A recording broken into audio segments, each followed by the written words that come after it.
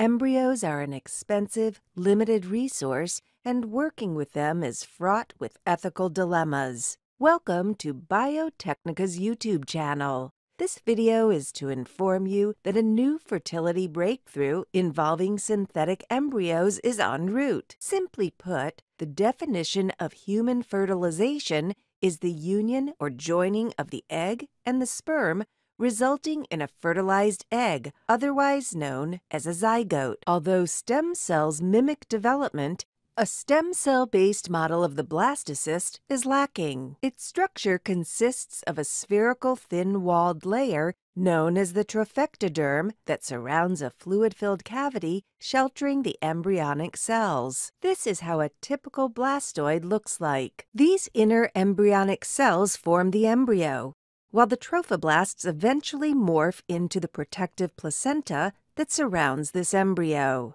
From mouse blastocysts, it's possible to derive both trophoblast and embryonic stem cell lines, which are in vitro analogs of the trophectoderm and embryonic compartments, respectively. Now coming to mammals. Blastocyst, which is a hollow sphere made out of fewer than 100 cells, forms days after an egg is fertilized.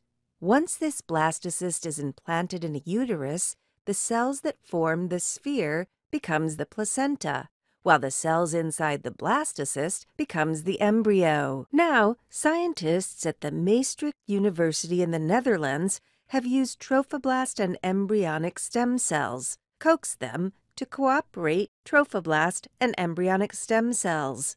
The researchers from the present study have managed to successfully create an artificial embryo that allows the cells to naturally intermingle, including the placenta cells. When they implanted their model into mice, cells were seen to divide and fuse with the mother's blood vessels, inciting pregnancy just like a natural embryo would. And to create this blastoid, they grew the inner and outer stem cells separately, and later introduced them within a mixture of molecules that encouraged communication and mingling. Leader of the scientific team, Dr. Nicholas Rivone, says, "For those fearing this may also result in human cloning, rest assured. This is the first time we have created structures in the lab from stem cells which have the potential to form the whole organism, the baby, the placenta, and yolk sac. And thanks to this study, we now have a new way to study the earliest stages of embryonic development and to explore the influence of environmental factors on development and disease.